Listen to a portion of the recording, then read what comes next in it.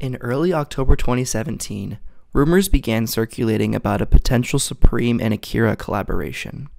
In a televised interview, series writer and director of the famous 1989 film, Katsuhiro Otomo, announced that he had finally agreed to do a co-branded project with Supreme. The news brought instant hype to the anime and Supreme community alike. True to Supreme's elusive nature, there was no official statement by the brand after this interview. However, a few weeks later, a red Fiat 500 branded with Supreme and Akira logos was spotted in front of Colette Paris. This art project was created to bring awareness and attention for the collaboration, and boy did it work. Apart from this guerrilla marketing, the newly registered Akira 2018 web domain redirected to Supreme's official web store, further cementing the legitimacy of this project. And then finally, on October 30th, the day before Halloween, Supreme releases a very comprehensive lookbook on the upcoming collaboration. 39 pages showing styling and official shots of the collab, with pieces including fishtail parkas, t-shirts, sweatshirts, and trays to go along with it. And then also a 1 minute and 23-second video about the series author explaining how Akira came to be. Let's watch. それはだから長い話になるけど、それで SF を書きたいなみたいな話をしたんですけど、最初は反対されたんだけど、しょうがねえからって言って乗っけてもらって、それが意外と反響があったんで、最初にファイアボールってやって、ファイアボールって50ページぐらいで頼まれて、書き始めたらとっても50ページで終わんなかったんで、あれをもうちょっとちゃんとやろうかなと思って始めたのがアキラじゃないですかね。哲夫がドラッグをやりながら非常に破壊的になっていって潰れていくっていう若い衝動だけで暴力に走ってだんだんみんな潰れていくみたいなそういう感じで出してるんでね。だからその頃の暴走族であったり、ロックもそうだったしパンクもそうだし、なんかみんななんか廃止するんじゃないですか。あんまりね社会に参加してない人間を主人公にしたかったんでね。そういう社会の中に入っていないまたは出てしまった人間たちの方がやっぱ書いてて面白いっていうのはありますけどね。それは俺たちもそうだったみたいに今の若いやつらも自分で探さなきゃいけないんじゃないですか。俺たちが何か言うことじゃないですよ。俺たちが何言ったって誰も聞かないしね、どうせね。そんなもんじゃないですかね。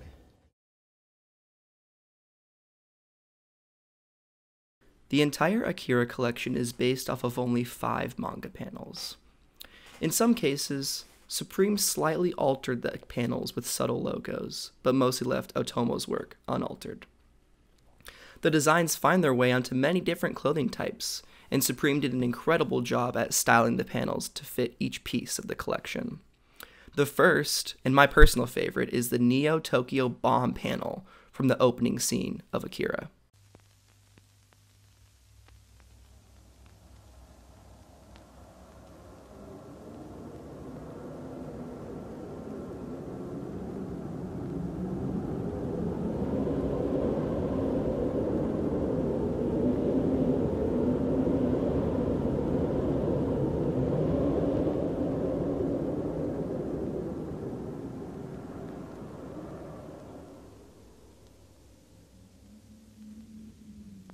The Neo Tokyo design is featured on a long sleeve t-shirt, hoodie, soccer top, work jacket, as well as a very nice skate deck. And how could I forget? Probably one of the most famous Supreme items ever. They made a box Lego sticker out of it. Pretty freaking sweet. The second design is the syringe panel, a manga exclusive scene where Kaori is injecting Tetsuo with drugs after his escape from the hospital after his accident and subsequent experimentation. Supreme chose to add a small logo to the syringe in their trademark subtle approach, giving the design a little bit of flair. The syringe design, while featured on many clothing items, is also styled on a very nice ceramic tray. I personally own this tray and it looks great on my coffee table. Perfect for small items like an Apple TV remote, a set of keys, or more nefarious purposes. Don't do drugs, kids. Also, similar to the bomb design, the syringe panel easily found its way onto a skate deck due to its horizontal shape. The third design is the candy panel that depicts Tetsuo's drug use throughout the movie. While not explained in the film, Kaneda's crew, the capsules, were named after their favorite drugs they like to take. Supreme also added another subtle logo to the pill that Tetsuo remarks, "tastes just like candy." Like the syringe design, the candy panel found its way onto a ceramic plate. I personally don't own this item, but I absolutely would not recommend eating off of it and would not put it in the dishwasher. I feel like this thing could get scrubbed off, and you don't want your expensive Supreme Akira plate to get ruined like that, now would you? The fourth design is the tragic panel that showcases Yamagata's death. Tetsuo, on his newfound quest of destruction, confronts a bar manager asking for capsules, and then immediately kills him. Kaisuke and Yamagata end up confronting Tetsuo at the bar, with the encounter ending up in a lethal fight, with Yamagata slain.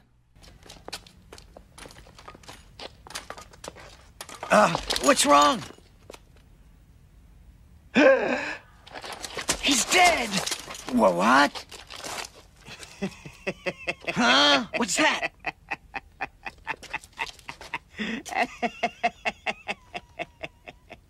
Tetsuo? You blockhead! We've been looking all over for you!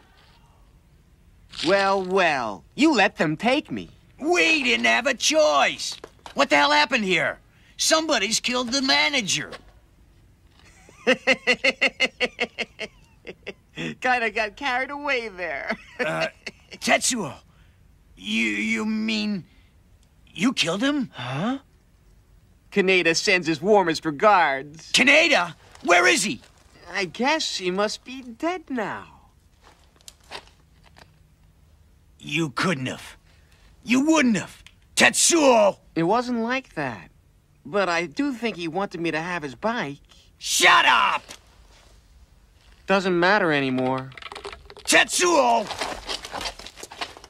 Huh? Come on!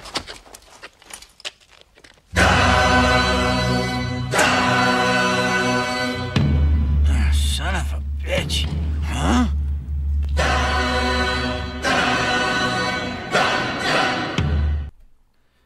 And to add to the already tragic death, Supreme only utilized this design on a number of t-shirts.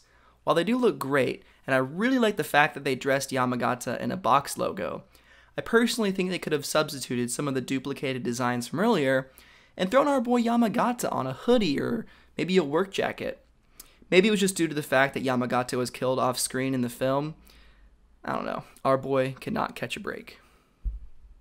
The fifth and final design is another violent one, being the arm panel from the climactic battle between Kaneda and Tetsuo. During their fight, the military uses a space laser in an attempt to neutralize Tetsuo, but only manage to blow off his arm.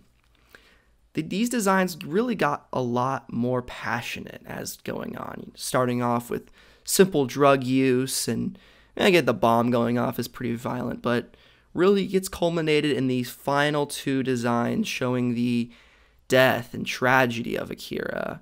This collection is really great. You have fantastic designs, an iconic anime film, and then you have Supreme's unique touches. So thank you guys so much for watching. I hope you enjoyed this video. I put a lot of time and effort into editing and researching for this video, so please leave a like if you enjoyed, subscribe for more content. I'm gonna still try to get up one video per week. Thank you guys so much and have an awesome day.